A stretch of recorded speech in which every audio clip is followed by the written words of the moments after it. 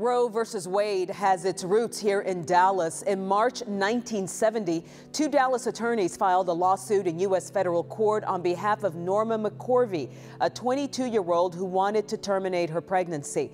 The filing, Jane Roe versus Wade, argued that abortion statutes in Texas were unconstitutional and violated McCorvey's privacy under 5 constitutional amendments. In January 1973, a 7-2 Supreme Court decision in favor of Jane Roe ruled the Constitution protects the right to an abortion. The all-male justices found abortion was a fundamental right for a woman's life and future.